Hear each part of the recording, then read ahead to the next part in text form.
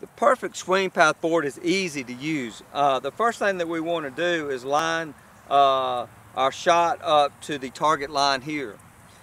We have 3 swing paths, an inside out, which is 5 degrees inside out, slightly inside, back to slightly inside, which is the perfect swing path.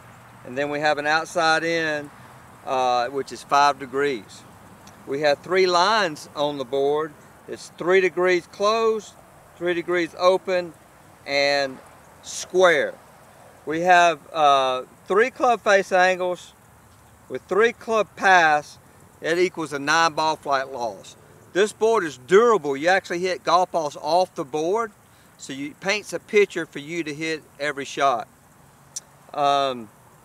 We also drill holes into the board here. If I have a student, or if you hit the ball from left to right with an outside in swing path, we'll put a tee in the ground here. You want to avoid hitting that tee and get the club working from inside out, and vice versa. If you're a hooker, you would want to put a tee in the ground here from the inside and avoid hitting the tee there.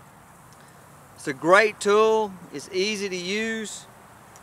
It's a self-teaching board. You will understand how to hit all the shots in golf.